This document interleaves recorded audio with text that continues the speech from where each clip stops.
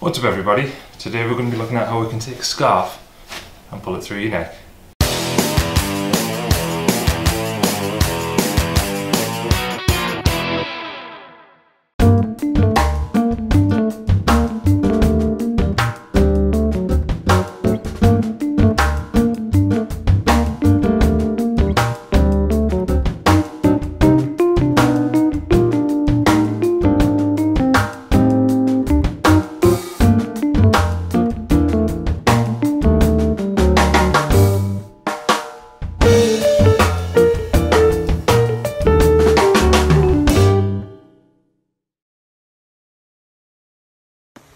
Winter's come with the cold weather, and that means scarf weather.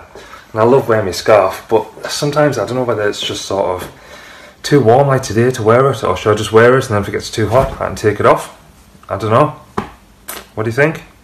So this illusion has been around for quite a while, and there's been a lot of magicians done it over time, and I do believe there's people like Chris Angel and stuff still doing it. The place that I remember seeing it is on the Magic Secrets reveals, which used to be on TV, which was the masked magician do different things. And a lot of people used to do it with rope and chains and stuff like that, but most commonly it's up on YouTube and all over the internet it's done with a scarf. But you can use pretty much anything you want, so chains, rope, wires, scarves. We're going to go through with the basic method and obviously use a couple of different things just so we can show you how you can do it with them. So what I'm going to do, I'm just going to switch out this scarf for another scarf which should be easier to view.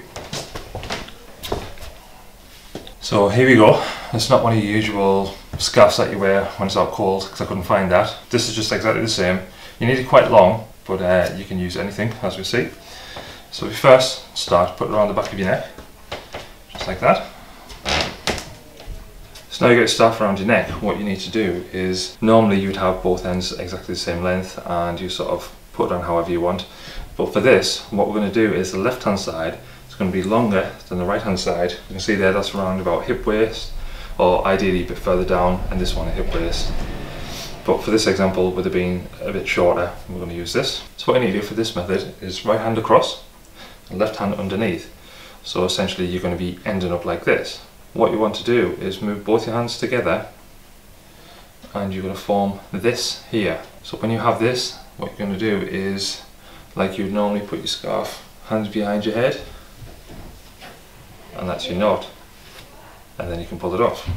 So again, left side a bit longer, right side across, left side underneath. You need to get to this knot here. So you've got your knot like this, and what you need to do is put both hands up and just pull, and then you let go and pull that bit. So again, around, right, left, over that knot, pull over the back of your head, and when you're there, your right hand needs to let go.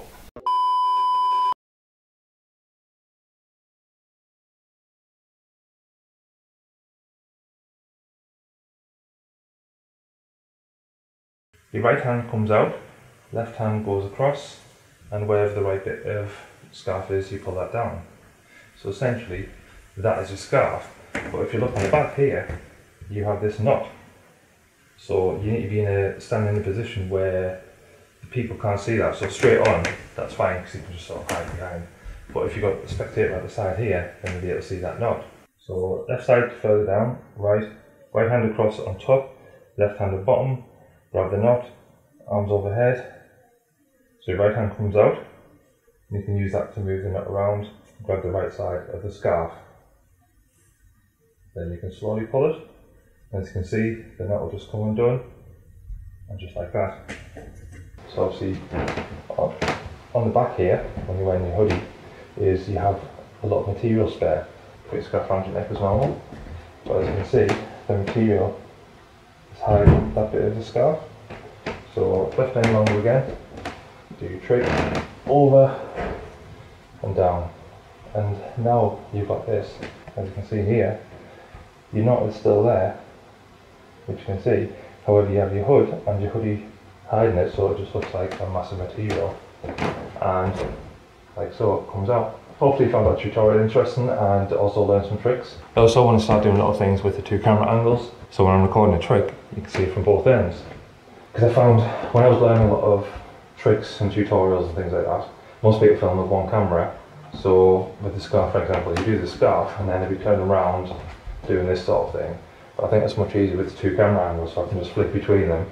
So if you watched to the end of the video, thanks for watching, and if you haven't already, if you could give the channel a subscribe, a like and a comment, especially with it being a new channel, and just sort of to try and push it a bit further, that'd be great. And if there's any other tricks or tutorials that you want covering, just give me a shout in the comments below and I'll see what I can do. Till next time, see ya.